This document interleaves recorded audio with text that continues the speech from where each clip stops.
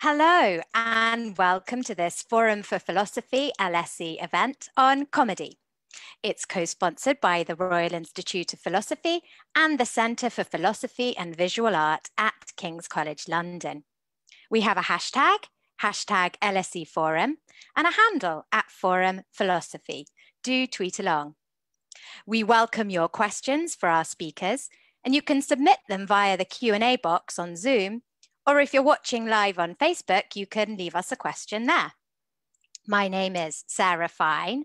I'm a fellow at the Forum for Philosophy, and I teach philosophy at King's College London. So what is comedy? What have philosophers said about it? And what's the role and the value of comedy in our lives? With me to discuss comedy and philosophy, we have a wonderful panel, and I'm delighted to welcome them to the forum. Robert Newman is a comedian and writer. He's the author of The Trade Secret and the entirely accurate Encyclopedia of Evolution. His recent work includes Total Eclipse of Descartes and Half-Full Philosophy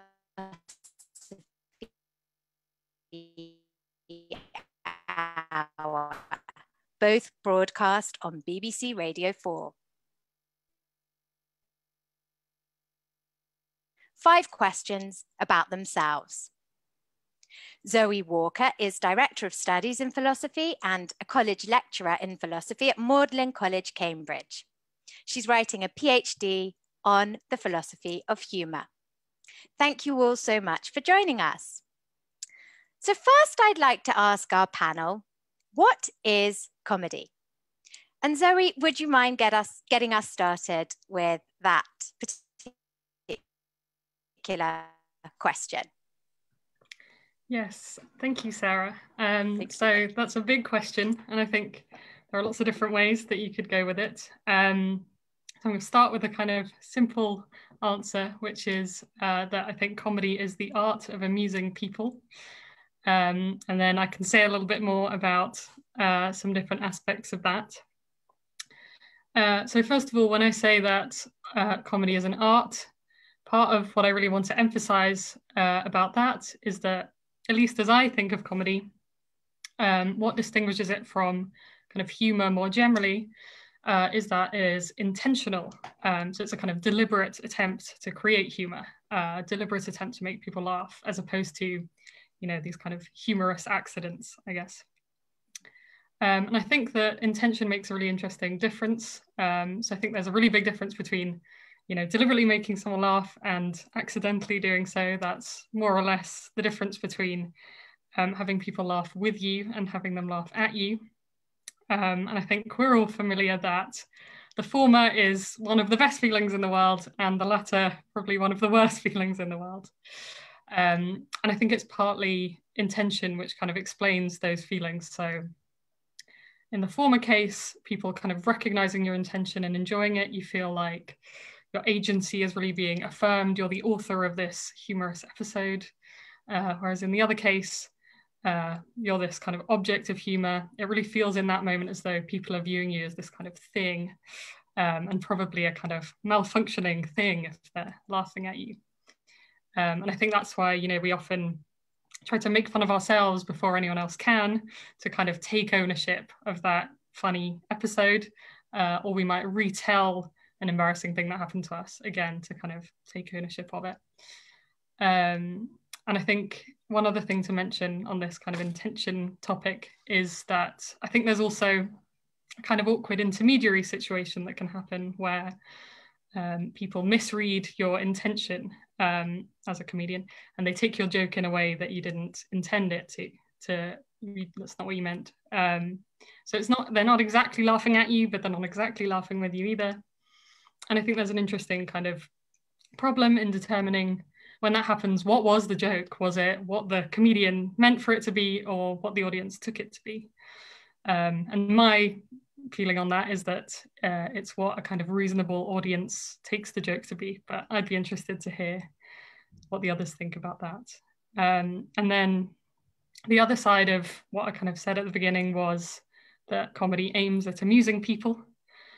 And so I think that's what distinguishes it from other arts. So horror aims at scaring people, or tragedy aims at evoking pathos. But crucially, when I say that it's the aim that is what makes comedy distinct, what I'm not saying is that it's the subject matter that makes comedy distinct. Because I don't think there are any subject matters that are kind of objectively funny or objectively not funny. Rather, I think that comedy is a kind of perspective or a lens through which you can view any subject matter. And that's a lens that's going to be kind of detached and a bit more objective. You're going to be looking for the absurdities in a situation and getting kind of amused pleasure from those.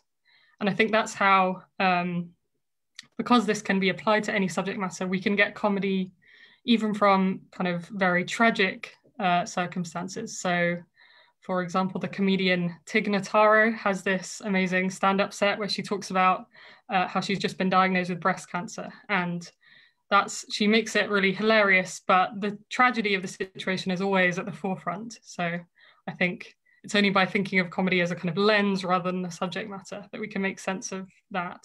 And interestingly, I actually think this is something that comedy has in common with philosophy. I think philosophy too is not a subject matter, but rather a way of looking at any other kind of subject matter, and similarly aspires to be kind of detached, to look for the absurdities, and I guess hopefully to get some pleasure out of them as well.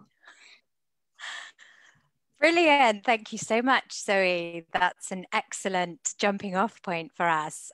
Kieran, can I bring you into the conversation here? Do you have any response to Zoe's opening remarks? Well, that was really brilliant. I mean, I think it's an enormously difficult challenge to do what Zoe just did and say something informative and illuminating about comedy in general, partly because of the reason she gave, that it doesn't have, it seems that there can be comedy about almost anything. And I mean, another kind of approach to this would sort of start from the tragedy that, you know, Aristotle's Poetics focuses on tragedy, and there's a sort of a lost second book that may have been the bit where Aristotle gave us the secret of comedy, but unfortunately it doesn't survive. And I suppose if it had, there'd be no need for us to have this event, which would be a, you know, which would be a tragedy. So, but I mean, there's a sort of idea there of comedy as a genre of sort of dramatic art. And one thing that Zoe's account gave us was a kind of much more general picture. And one thing I find interesting about comedy is that there's sort of comedy as comedic theater. There's also stand-up comedy, which I suppose is the kind of comedy I'm most drawn to. And so it's sort of a bunch of sort of historical genres that do the kind of thing that Zoe's describing. And the other thing I wanted to sort of pick up on about stand-up in particular that really interests me, and this is really a question, is about sort of intention and sincerity. Because one of the things I really find fascinating about the way stand-up comedy often operates is that it's a bit like auto-fiction or something. It's the stand-up comedians, sometimes they play a character with a name like Al Murray, the pub landlord or something, but often stand-up sort of play a version of themselves. And so exactly what their intentions are and what the relation is between their comic persona and themselves in relation to sort of their intentions, and sort of whether we're laughing with them or laughing at them gets very blurry often. And I find that kind of one of the delights of stand-up, but also I suppose I have a puzzle about how that fits together with the very useful sort of framework that Zoe gave us. Thank you, Kieran. Well, this seems like a perfect place to bring in Robert. Do you have any thoughts in response to what we've heard so far? I'll have to invite you to unmute, Robert, because we got muted at the beginning. There we go. Forgive me. Well, I thought both excellent comments, and Zoe, you made a much better fist of defining comedy than Freud makes. Freud is unintentionally hilarious in trying to define humor, and he sounds like, if you remember that great character Dr. Lilith Sternin in Cheers, this wonderfully humorless psychiatrist. Freud says humor can take place in two ways. It may take place in regard to a single person who himself assumes the humorous attitude, while a second person plays the part of the spectator who derives enjoyment from it. Or it may take place involving two persons, one of whom takes no part at all in the humorous process, but is made the object of humorous contemplation by the other.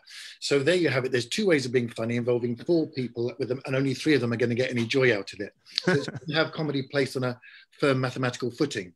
But I think what Zoe did was much more worthwhile.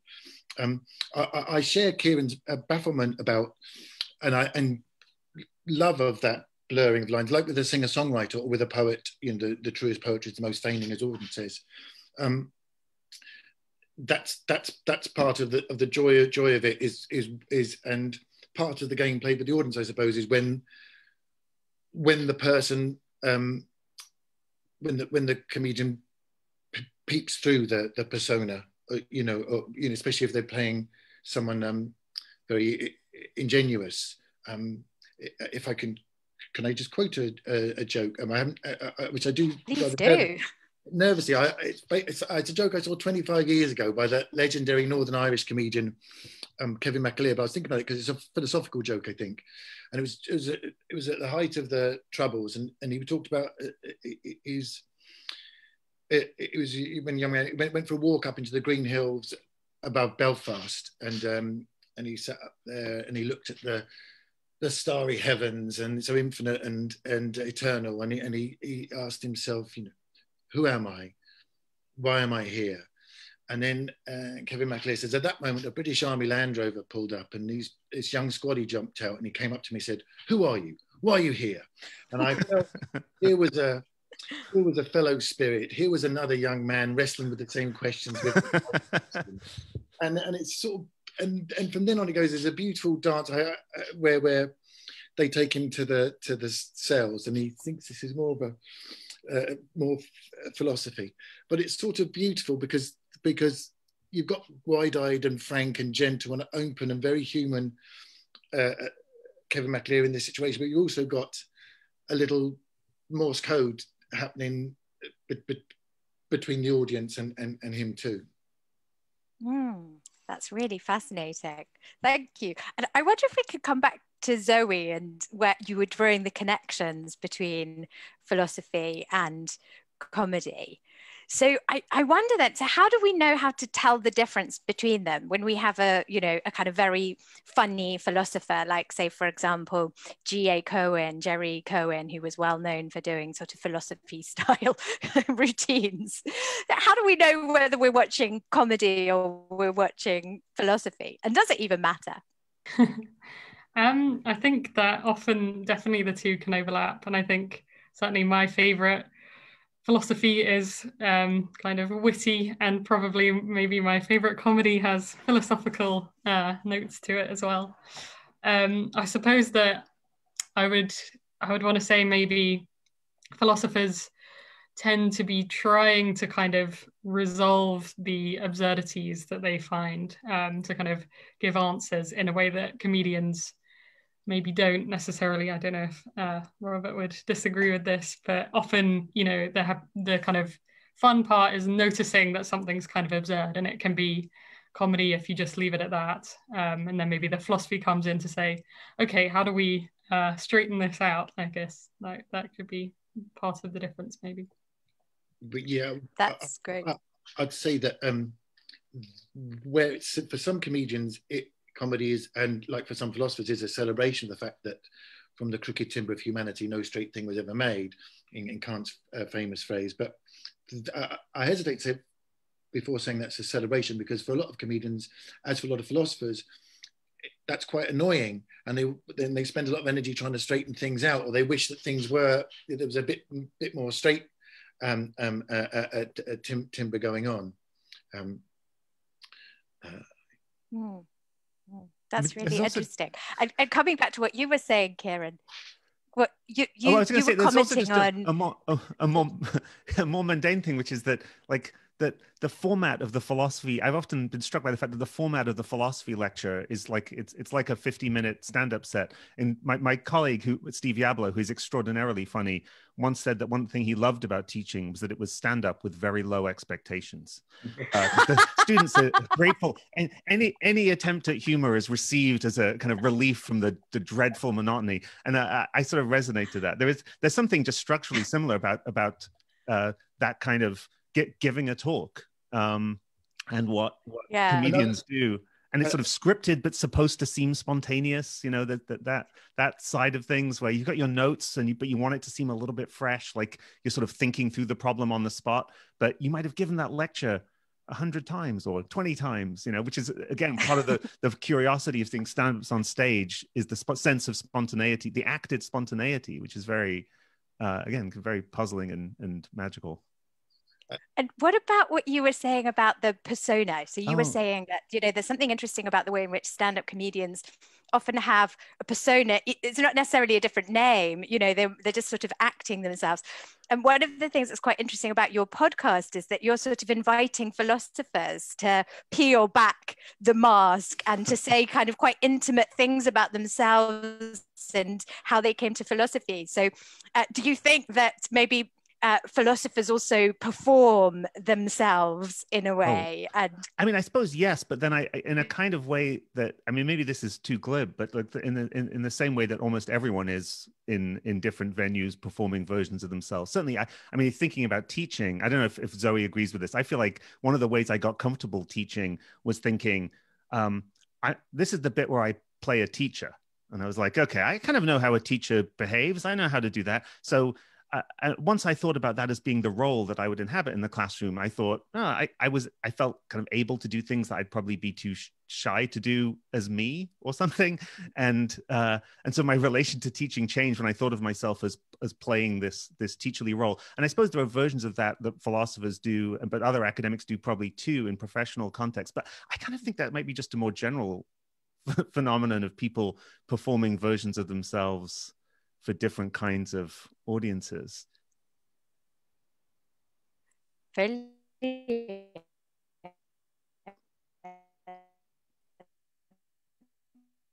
can learn from comedy, and what comedians can learn from philosophy. And I know, Robert, that you think that there are some important things that philosophers get wrong about comedy. So would you mind getting us started with this one? On what philosophers might sometimes get wrong about. Yes, exactly. Well, it's not just philosophers. I think as a culture, we have very thin ideas about our joys. And this makes us too ready to relinquish the understanding of them to those people who come along with very reductive and dehumanizing explanations for why these are joys and delights of us. And which usually, in these explanations, usually focus on the alloy tarnishing this joy, and rather than the joy itself, which usually disappears. And people tend to pathologize comedy. Either it's with, say, Bergson, it's the lack of emotion, dissociation of affect, or if emotions are there to be expressed, then it's aggression. Or it's this very unhelpful metaphor of the safety valve. And I suppose this sort of and evolutionary psychology has been a big vector of this entering the public conversation. And I suppose the apotheosis of this would be someone like, let's say, V.S. Ramachandran, who's described by Time magazine as one of the 100 most influential thinkers in the world. And readers of his book, Phantoms of the Brain, will learn that laughter is an aborted snarl. Smiling evolved as an aborted snarl. What he says is when one of your ancestral primates encountered an individual coming towards him from a distance, he would have bared his canines in a threatening grimace on the fair assumption that most strangers are potential enemies. Upon recognizing the individual as friend or kin, however, he might abort the threatening snarl halfway, thereby producing a snarl, thereby producing a smile, which evolved into a ritualized human greeting. Now, of course, evidence for this has he none. And and just to say that he's not like a lone oddbod. This is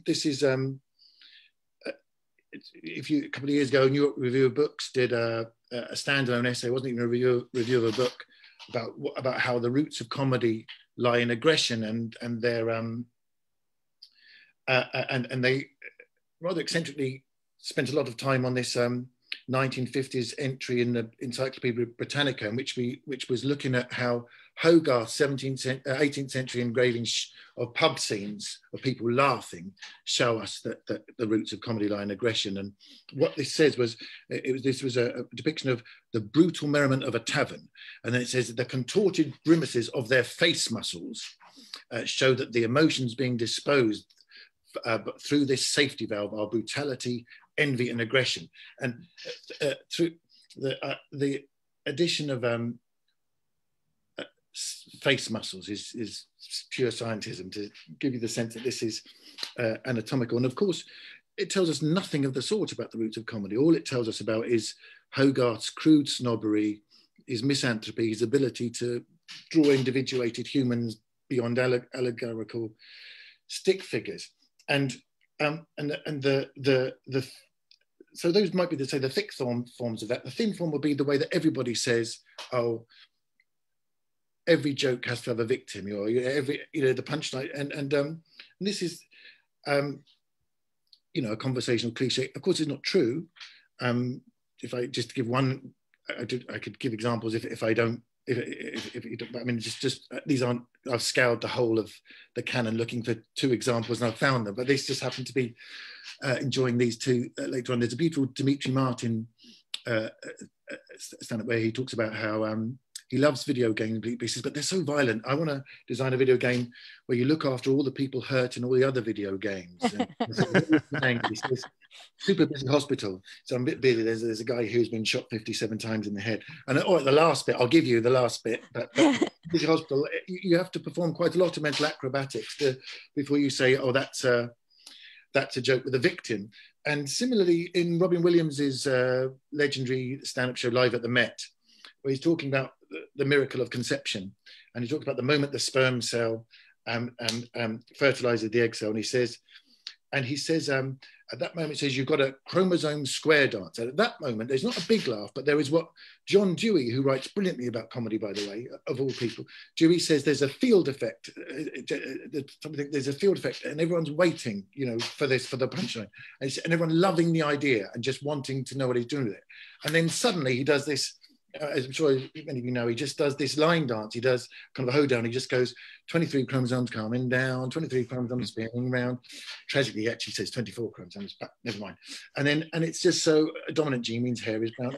But there, we're just laughing at the sheer exuberance. There's just the delight of that visual image. It's this very similar to the delight of a magnificent chord change of a beautiful, perfect image in a poem, and is not to be traduced by these very reductive ideas of every how it's aggression in disguise, or it's or it's a complete lack of emotion, whereas I mean, that's, if we've got time, I'd like to talk about that as well. How that's in Bergson's catastrophic essay, Laughter. Catastrophic because it was a big influence on Freud as well. That idea that laughter has no greater foe than the emotion, or the absence of feeling usually accompanies laughter. I mean, it's a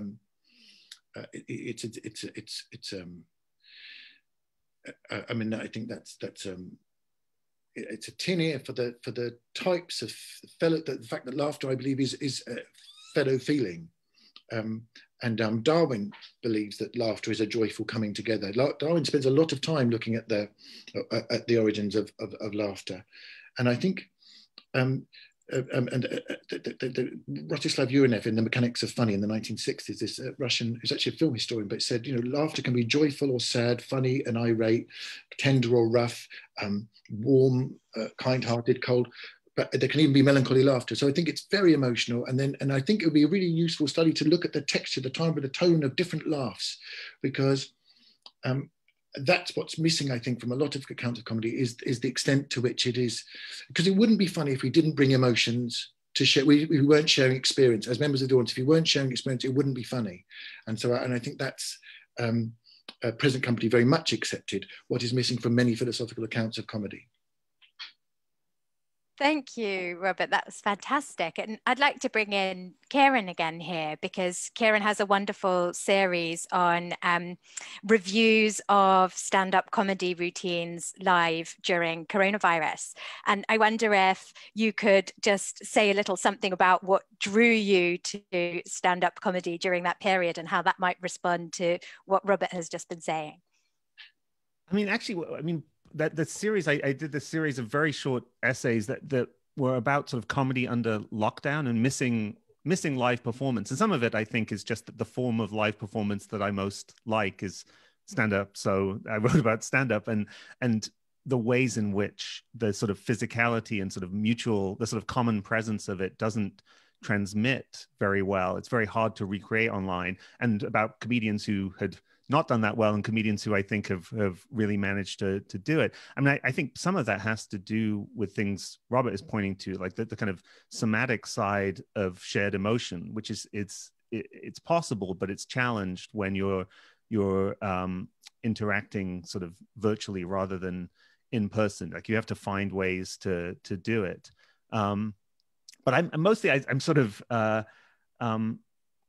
I mean, there is some kind of affinity between philosophy and comedy, but it's very hard to pinpoint. And this goes back to things that Zoe raised. I mean, the kind of philosophical, I mean, Robert's talked about the sort of relief of pent-up tension theory, the superiority and aggression theory, and their shortcomings. The other big philosophical theory of humor is the incongruity theory that involves some kind of incongruity. You find that in Hutcheson and Kant and Schopenhauer. And as a theory, I don't think it is particularly great in that incongruity can be all kinds of things. It can be comic, but it can also be tragic or just puzzling. Or so as a theory of comedy, it doesn't really work. But I do think it points towards something of the affinity between philosophical puzzles and comedy. But I'm not sure I could put my finger on why that feels so fruitful to me. I don't know.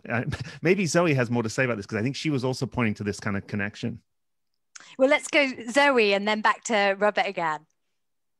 Well, something I was thinking after what Robert was saying, well, firstly, I think that we partly have Plato to thank or blame for the kind of pessimistic treatment of comedy and humour in philosophy. I think he was very much advocated this kind of superiority theory that you're trying to get a one over on someone and it's kind of cruel.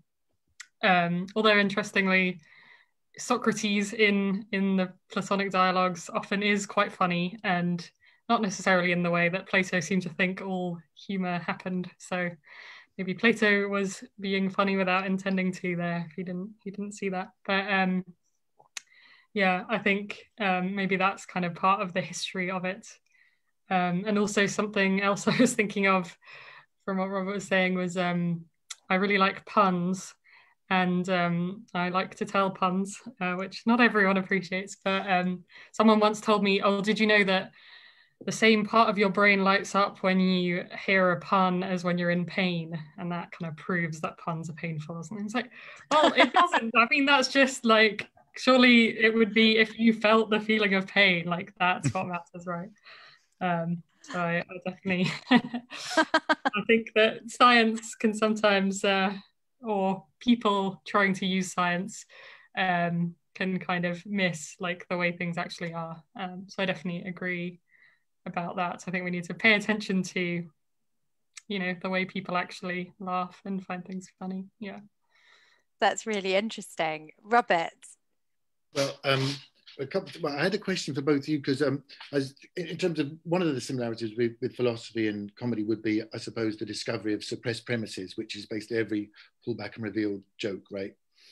But I was struck by whether there's something chipper about both endeavours, because there's a strange thing that I often think about, and I don't know what to think about it, that Bertrand Russell says about, he's talking about Schopenhauer, and he says, he's peculiar among philosophers because he's a pessimist, whereas almost all the others are, in some sense, optimists.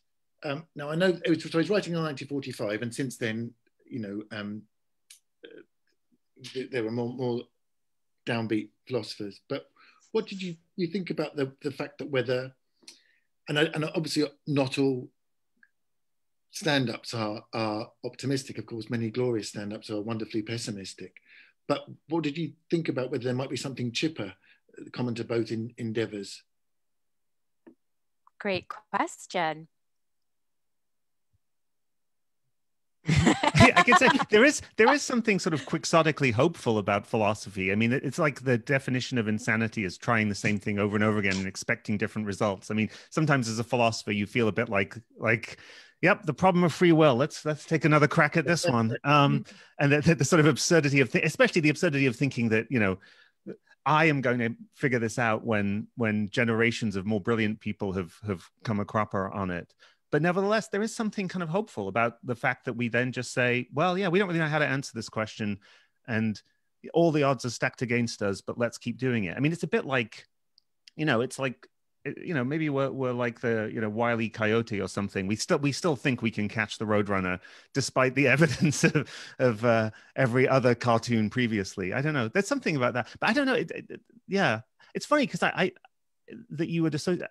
I think comedians.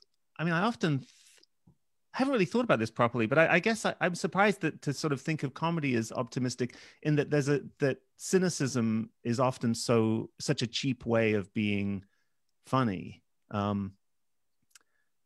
Okay, so at that point I get stuck. I don't know. Zoe.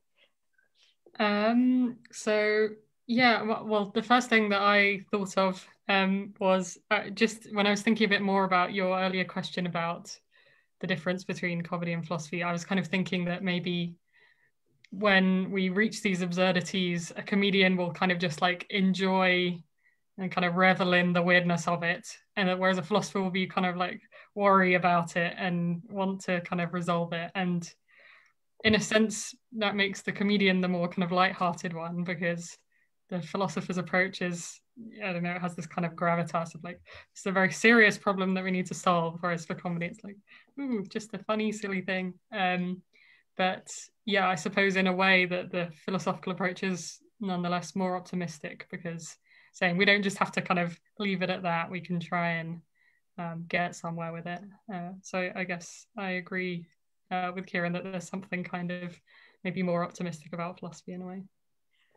Brilliant, thank you. And I just want to remind our listeners that they're very welcome to put questions to the speakers in the Q&A or over on Facebook. Right, so I think it might be time now to move on to think a little bit about the role and the value of comedy in our moral, social and political lives. So Kieran, would you mind getting us started with that one? Sure. Yeah. I mean, there's lots of different directions one could take this. The angle I wanted to sort of start with and sort of broach for Zoe and Robert was a sort of about the idea of satire and the idea of comedy as potentially a kind of social critique, especially if you think of the kind of social critique in which something that seems natural or inevitable comes to seem weird or optional or conventional or contingent.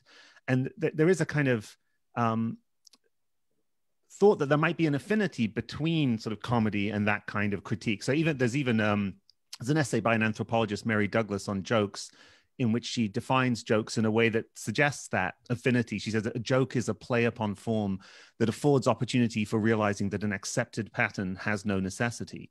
And that idea of sort of philosophical critique, comedic critique going together has this very long history, goes way back to the Cynics in 4th century BCE Athens, doing philosophy not by writing, but as performance art. So you have, Diogenes of Sinopes, of living in a jar in the streets and doing in effect performance art, so doing jokes. So there are lots of these, but one of my favorites is when he was actually captured and sold as a slave, and when the auctioneer asked what skills he has to try and sell him to a master, he said, my skill is governing men. Spread the word in case someone wants to buy a master. And I thought it was a pretty good joke. And so people have made sometimes very kind of optimistic, bold claims for the power of comedy as social critique. Actually, I think this might be the very same article that Robert was referring to earlier, but there was an article in the New York Review of Books that talks about an Arthur Koestler essay in which he says, let me look up the quote, is something like, under the tyrannies of Hitler in Germany and of Stalin in the Soviet Union, humor was driven underground. Dictators fear laughter more than bombs. So you have this sort of very bold hope for the power of comedy to disrupt authoritarian regimes. On the other hand, I think there are grounds for doubt about comedy's real role in that respect. I mean, on the one hand, dictators might fear laughter, or they might just dislike it and have no need to put up with it. And it's very actually not so clear to me that comedy really makes a difference in the kind of way we might hope social critique does. I mean, maybe there are cases and cases. Like I was thinking of Ahmed al-Bashir and the al-Bashir show in Iraq, which really does seem to have played a role in the current protests. But I'm not sure that there are actually that many examples of comedy effectively making change in this kind of way. And in fact, the Mary Douglas essay, which draws this affinity, actually continues by saying that, jokes are frivolous because they produce no real alternative, only an exhilarating sense of freedom from form in general. So she's worried that it's sort of an illusion of change. So you can imagine sort of adapting Marx, that the comedians have only joked about the world and the point is to change it. And I think that's so there's reasons to worry about whether comedy really works as social critique. So on the other hand, third hand, here's a sort of more optimistic take. I mean, start from the fact that, as that little adaptation of Marx indicates, it's not clear that the philosophers have done so much better. So we're not really in a position to mock. And that, I mean, there's a kind of standard complaint about political comedy often that it won't work as social critique because it's preaching to the choir. This is the kind of complaint people sometimes make about The Daily Show or The MASH Report or Last Week Tonight. There's a great Simon Munnery, he's a comedian. He had a great line that if the crowd gets behind you, you're probably facing the wrong way, which sort of captures this concern that preaching to the choir is futile. But I actually think preaching to the choir has tremendous value. I mean, there are goals other than persuading people. Sometimes it's about instruction, and comedians can be wonderful teachers. And sometimes I think, when I think about the social value of comedy, what seems most important to me is communion and solidarity and consolation. And that's something that the choir need. We need to sort of whistle together in the dark. And that's something comedy can provide. So I have two examples of that sort of, for me, are really emblematic, a little one and a very big one. I mean, right after the 2016 election, I remember going to the Paradise Rock Club in Boston, and Aparna Nancherla, who's a comedian I really like, was opening for Eugene Merman. And she opened by talking about suffering from anxiety disorder, and then related it to the moment of Trump's election and said, this is what we trained for, guys. This is our Olympics. And there was this moment in the room of people sort of a kind of shared exhalation that was brief and maybe momentary and maybe not lasting, but felt important to me as a kind of consolation that comedy provided.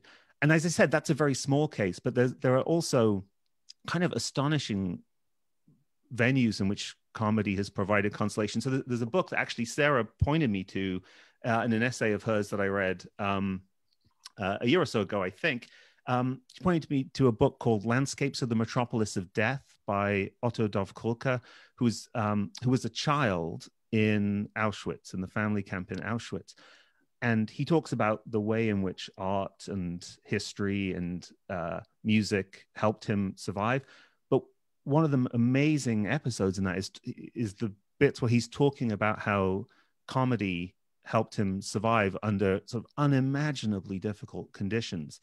And he says that one of the jokes that they told in Auschwitz was, did you know there's actually a way to escape from here through the smokestacks?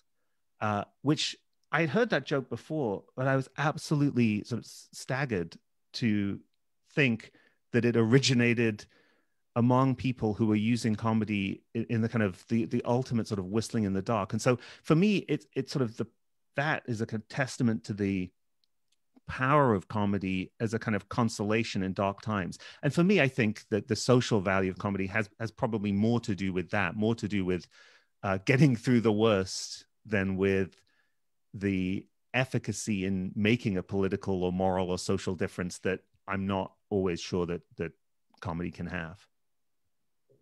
Wow, brilliant. Thank you so much, Kieran. And let me invite Zoe to respond.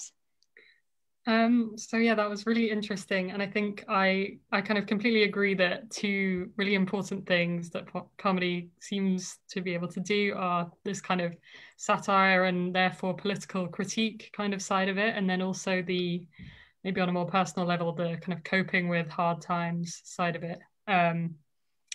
I have a kind of worries or like other considerations to bring in on both counts. I think I sometimes tend to be a bit pessimistic about things. I'm going to bring that pessimism here and see what you make of it. But I suppose one worry with the kind of political critique side of comedy is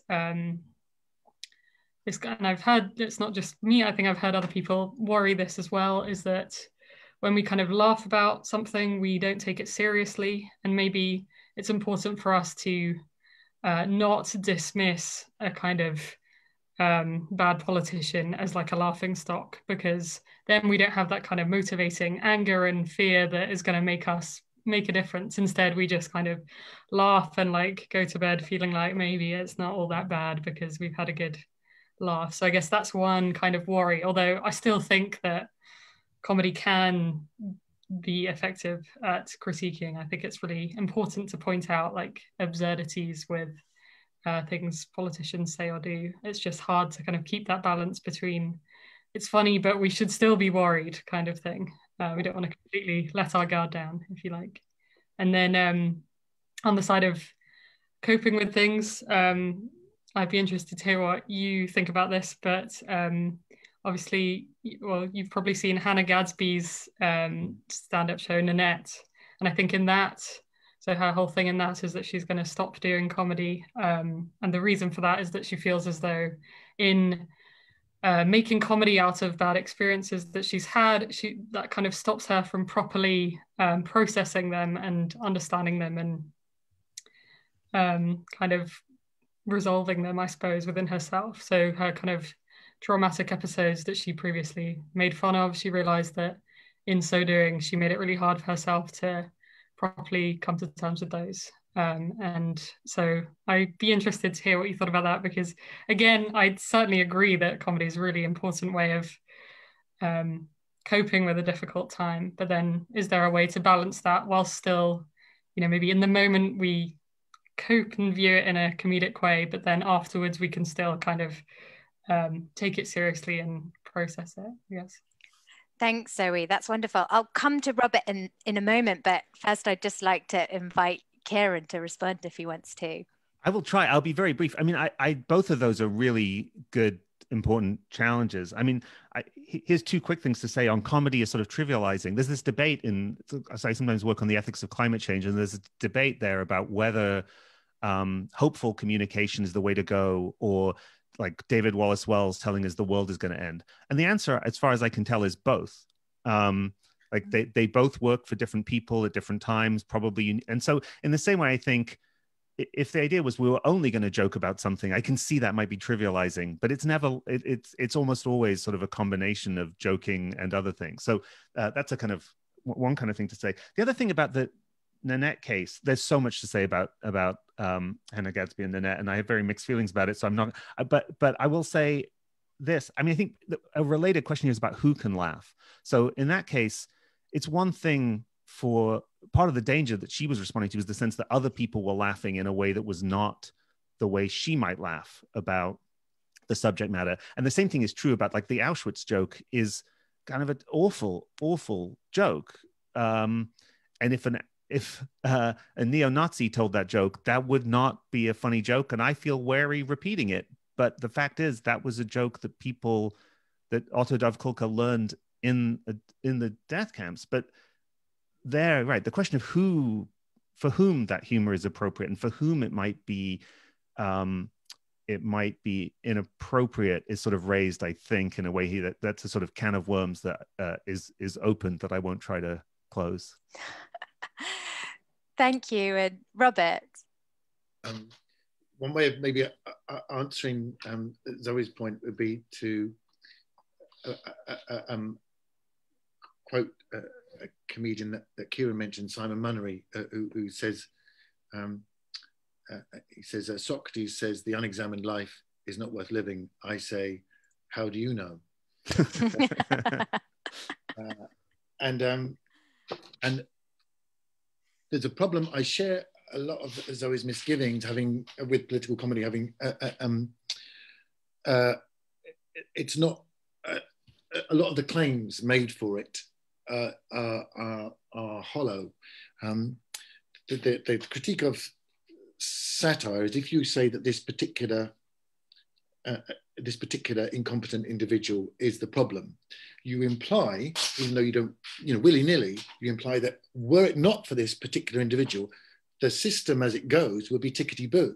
But if you feel that the way we're living now is a tragic waste of human potential and based on the destruction of the living world, then it doesn't matter who, which person is at the, and the other problem that political comedy was identified by Emily Dickinson, who says, tell the truth, but tell it slantwise. Now, with poets, you feel maybe that's an option. With comedians, there's no option, that you have to tell it slantwise because the audience can't know where you're coming from. And a lot of very respectable and political comedians who I admire, they have the besetting sin of political comedy, which is an over-reliance on the analogy gag.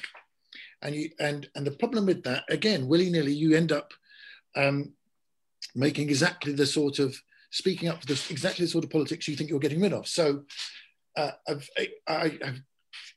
great love and respect for, say, Stephen Colbert, but one of the analogy gags, and many of the other people, but is they'll look at an absurd government suggestion and they'll say, but in your house, if this happened in your house or in your local pub or in your family. Now, but that is one of the great canards of the right. We saw it recently. One of the bastions of austerity economics was to make this fallacious analogy with the family credit card, and a lot of economists wrote a sort of joint letter to the paper saying ways in which being able to print your own money or set prices is not like a family credit card. And also going back to sort of Menenius and Coriolanus, sort of making this very crass analogy with the politics and the body politics and the belly and everything, and Shakespeare there is showing that that's a totally bogus analogy, but that's the one which, as soon as you start doing analogy gags, and you do analogy gags because you think, well, here I don't have to tell it slantwise, and because here you've got this dichotomy between the serious world of public affairs and the small intimate world of private affairs, but you end up being hoisted by your own petard. Thank you. Wow. Well, we've got the audience going because we've had some fantastic questions coming in via the Q&A. So if I may, I'm going to get us started with one of those. And I'm going to take a question from Rania Nazir, who's asked something that relates to something Zoe raised, I think, and something that I think also relates to some of the work you're doing for your PhD, Zoe. So I'll put this question to you first. How does comedy interact with gender, both in terms of the gender of the comedian, but also how comedy is a guise used to disguise harassment, for example, sexist jokes, and to dismiss legitimate social critique and concerns, and therefore helps perpetuate the status quo, e.g., I was only joking, why did you take it so personally? Okay, that's a very interesting question, and I have many thoughts about that. I think certainly the kind of the second part of that, this idea when people kind of say, I was just joking, I think that phrase is just completely misleading, because I don't think anyone's ever just joking. So I think, for example, when you make a joke You can be kind of drawing on some kind of assumed common ground between you and the other person, and there you're kind of implying things about the real world when you do that. Or you're kind of, when you make comedy about something, you're if we come back to the idea of the comedic lens, you're kind of bringing certain aspects of it to the foreground and backgrounding others. And again, I think that's something important you're doing. You're not just saying a frivolous thing, you're kind of changing and guiding the way that people look at things. So I strongly agree with this idea that just joking isn't a very good excuse. I think it seems obvious to me that you can make a joke, say something to make people laugh, whilst simultaneously kind of conveying information or kind of signaling that you. I think in that case, the kind of sexual harassment case or something like that, joking can work like insinuation, I guess, where you put an idea out there, but then you can quickly pretend that that wasn't what you meant if it goes down badly, and it's a kind of low risk way of saying something. And I think that, you know, people shouldn't be allowed to just kind of avoid accountability for those kind of things. So yeah, that's an interesting question. And then I think the idea of gender also is relevant in, so we were just talking about, are there like cases where it's okay for some people to laugh and others not to, or I think similarly for some people to tell certain jokes and others not to. And I think that we often think that a kind of intuitive thought would be it depends. So let's say there's a joke that's at the expense of women. We think maybe it's okay for a woman to make that joke because it's kind of obvious that she doesn't actually agree with it and it's kind of satirical or something, whereas it's not okay for a man to say it. And I think something like that is true. I think it can still be possible for, say, a woman to make a sexist joke and it not to be okay, if, you know, we can kind of, this comes back again to the question of how do we determine who the butt of the joke was, what was the intention there? But I think the wider context, often the identity of the speaker will be a guide to that, but it could be if they had said many sexist things in the past, then that would kind of guide us to interpret the joke in a sexist way, in a kind of not okay way, even if the speaker was a woman, for example. Yeah. Thank you. Kieran or Robert, did you want to come in on this? I had two little things to say. Just one is that I think this is another, would add to Zoe's pessimism about comedy as social critique, is that it can be used in these sort of nefarious, responsibility denying ways. If you think about alt-right comedians, this is something that they exploit pretty consistently. And the other tiny thing was, if people haven't seen, there's a Bridget Christie bit where she does stand-up dressed as an ant about how people say ants can't be funny. And it's about sort of gender and comedy. Anyway, it's a very, very brilliant bit of stand-up about gender and stand-up, which anyway, that's my contribution, is to recommend that. Great, thank you. Robert? I totally agree with what Zoe and Kieran have said. There was a comedy club called Lolitics that had an explicit ban on ironic racism, which I think was right, because it was just a way of having your cake in it and eating it. And it was a way of, it was imagining that there was this, that we lived in a sort of statue park where all the racist epithets were lying around, you know, in disrepute, not used by anyone, which clearly isn't true. And it's also really just a way of saying, well, I can't be racist because, you know, I went to university. And again, that we know that that's not true. And I thought it was, and I thought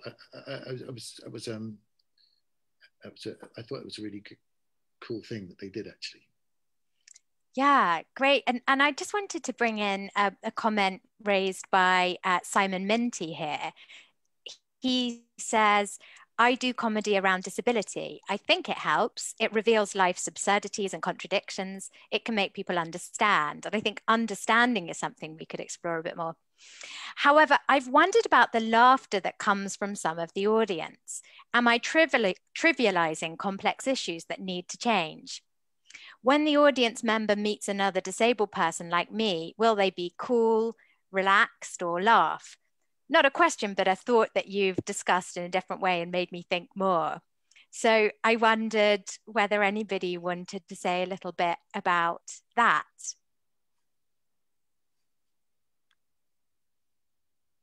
I could say something, which is that I think something we haven't really explicitly touched on yet is the idea of kind of punching up in comedy.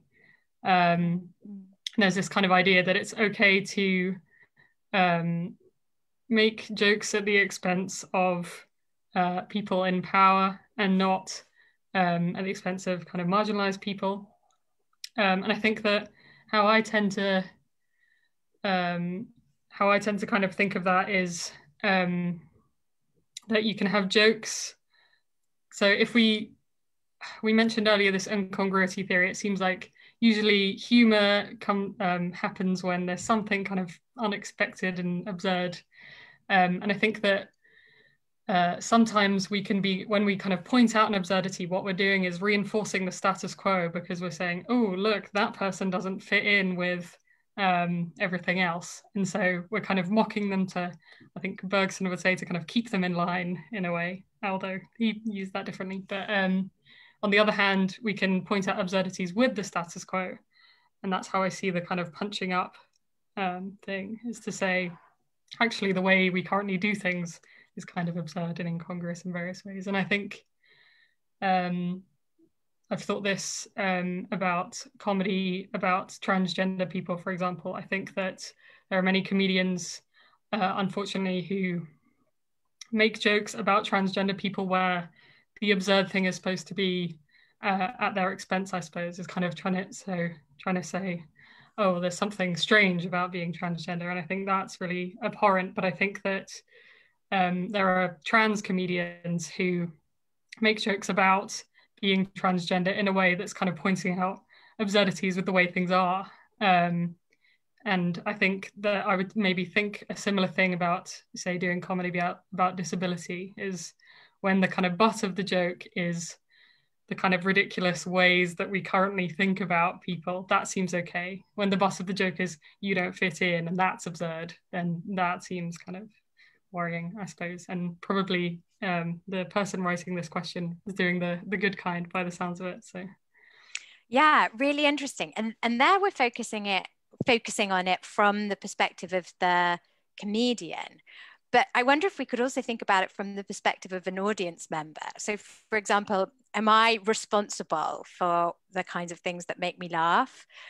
So, when I'm listening to a joke, should I think twice before I laugh? Do I need to leave space where I evaluate whether it's a kind of immoral joke or not? I'll put that back to you, Zoe, and then we'll move on. Okay. Yeah. I think that it's, it can be really hard or even impossible to kind of in the moment stop yourself from laughing at a joke. But I suppose that you can be kind of conscientious about what kind of humor you're engaging with. And you can probably usually know in advance if this is going to be something that you don't want to be laughing at. And maybe kind of nip it in the bud there and try and kind of get into kinds of comedy that you find more in line with your kind of moral views or something like that. I think, sometimes someone will just make a quip in conversation that you couldn't have seen coming, and it seems a bit unfair to hold you responsible for laughing at that. But I think in a kind of more in general, you can decide what kinds of comedy you want to seek out, and maybe you are a bit more responsible if you go to a comedian that is going to make a certain kind of joke. Fantastic, thank you. Now I've got a question from Vicky Cleaver, and I'm going to put this straight to Kieran. Should comedy make us laugh? Is it comedy if it doesn't make us laugh? Oh man, I'm going to try to answer all questions by just pointing to bits by stand-ups that answer them better than I could. But there's an amazing Mike Kaplan. Maybe it's not on Netflix anymore. Maybe it's on Amazon. He had a special in which he starts by saying how unfair it is that comedy is the only art form which has to be good, even in order to just be what it is. Like you can be a painting and be a terrible painting, but people will say that unless you make people laugh, it doesn't even count as comedy. So I think my first thought is, well, there has to be room for bad comedy, you know. So I'm sure there's comedy that doesn't make you laugh, and it's still comedy, just not very good. But I mean, you know, one of the things that Zoe brought up earlier, Nanette, the Hannah Gadsby special, and she did a follow-up, Douglas, and they both are interesting in this respect. I think the thing that I slightly object to about them is that she presents what she's doing as a bit more unprecedented than it is. I think there are a lot of comedians who've been doing versions of what she does. Like I think of Josie Long or someone who does comedy that is somewhere between a lecture and a series of jokes. And yeah, so I think there's a kind of interesting, I don't know, this is really not really an answer to the question, but this the whole thing, if it is comedy, but there's lots of stretches in which one isn't laughing that are just interesting. And it doesn't seem very important to me whether at the end of the day we say that was a one-man show or one-person show that had some funny parts, or parts of that were comedy, parts weren't. I suppose if there was nothing funny about it, it would be hard to think of it as good comedy. But I think, you know, part of the power of comedy, especially when a comedian is comfortable and you know they can make you laugh, is when they're deliberately not doing that. They can achieve quite interesting rhetorical effects by withholding humor. And that's part of why Nanette is so powerful, is that she first establishes that she can make us laugh. So we know she's not, every time she doesn't, we know that it's a choice that she's not doing that. And yeah, well, whether it then stops being comedy, I'm not sure I mind that much how it gets classified. Great. If I may put this question to you, I have a question from Julie and Virginie here. Is one reason why most theories of comedy are so useless that comedy is very heterodox and theories try to give a unifying explanation of what it is? Are we wrong to assume that all comedy must have something in common other than that it makes us laugh or smile? You broke up at the beginning. Was that a question to me? I couldn't hear you at the beginning. Yes, if I may put it to you, first of all. Yeah. Yes, I think that nobody would ever say that that all music or all poetry is about superiority or relief or incongruity, or even that it was a safety valve for sociopathic rage. Of course, music can be all of those things, but it's a million other things as well. But we seem to be very, very, but for some reason, comedy really gets in the neck from reductive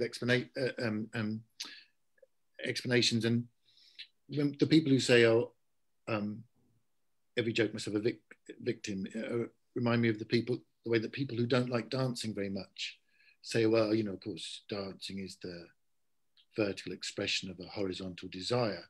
And I think that's because they're at a loss as to why the dancing is one of the great joys for the rest of us. And they don't know, they can't account for what the rest of us are doing.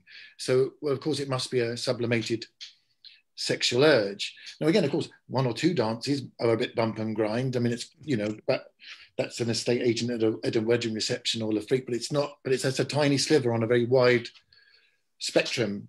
And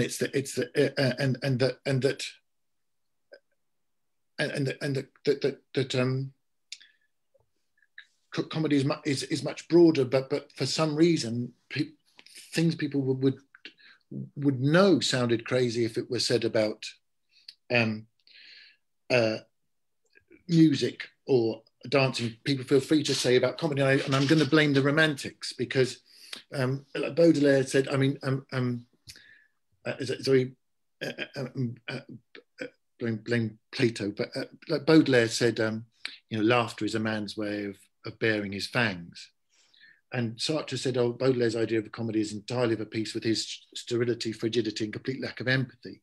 And of course, it's a reaction against the Enlightenment, because smiling was very big in the Enlightenment. If you look at portraits of the philosophes, they tend to be smiling.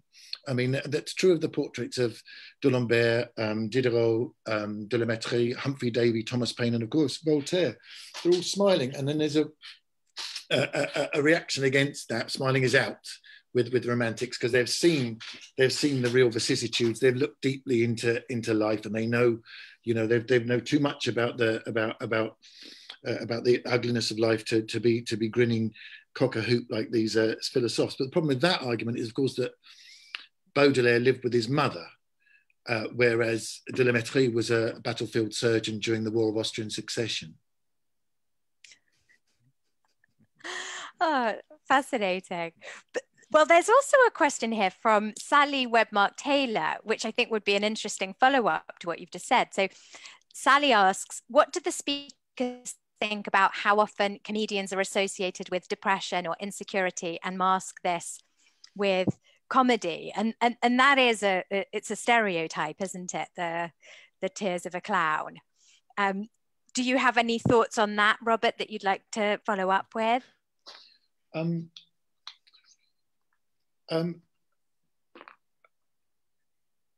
think that's goes to do with that romantic idea that laughter is a man's way of bearing its fangs, which comes back with the evolutionary psychology.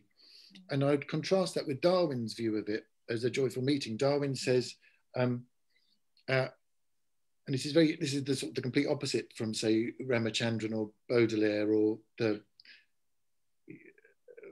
view of the evolution of smiling and laughter. He says, Darwin says in the 1870s was when he writes about humans' evolution, and he says, our long habit of uttering loud reiterated sounds from a sense of pleasure has evolved into the tendency to contract the orbicular and zygomatic muscles whenever any cause excites in us a feeling which, if stronger, would have led to laughter.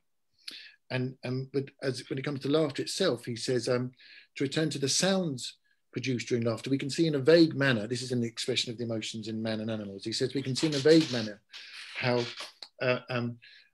uttering sounds of some kind would become naturally associated with a pleasurable state of mind, for throughout a large part of the animal kingdom, vocal and instrumental sounds are used as the means of a joyful meeting between parent and offspring, or between attached members of the same social community. And it's so important to Darwin to express the sociality of this, that he uses the tautology social community. I know some biologists want to make a distinction between, say, biological communities or between bacterial communities or phyletic communities, but I think because he's talking about the expression of the emotions in man and animals, it's clear that it is a tautology, and rather an endearing one, as almost as if he knew how it was going to be turned into this very atomized, individualized way of looking at things. And the reason why Dewey is so good on comedy is because he says, society is the fact of the case. He says that the non-social individual is an abstraction arrived at by imagining what a human would be if all our human qualities were taken away. He says that society as a great whole is the normal order. The mass as an aggregate of isolated units, that's the fiction. But so many, when Bergson imagines laughing, it's always from this individual flaneur on his own. With Freud, we saw 4 people, only 3 laughing. It's always an individual flaneur watching one person fall over. There's no great room full of 200 people, 300 people, all rocking with laughter, all doing the same thing at the same time in the same way. And there's been some very interesting papers recently on synchrony and interbrain neural synchrony, and a great paper by Bromintar and Robin Dunbar on silent disco, how dancing in synchrony elevates pain thresholds and social closeness. So these and but I think because they were individualists, people like Bergson, that's why comedy escapes them, and that's why he makes the mistake of saying, because he can't use the word funny, because that would be hopelessly subjective, and because he's a rigorous thinker, he says he looks at what is laughable. Now, what is laughable again is a very tiny dot on a very wide spectrum, and it's mockery, and that's where you get this idea. It's the lonely person. It's Baudelaire, this outside the crowd, but how that. Yes, there's that melancholy, but then you just got to listen to the audience, the joy that the audience feel.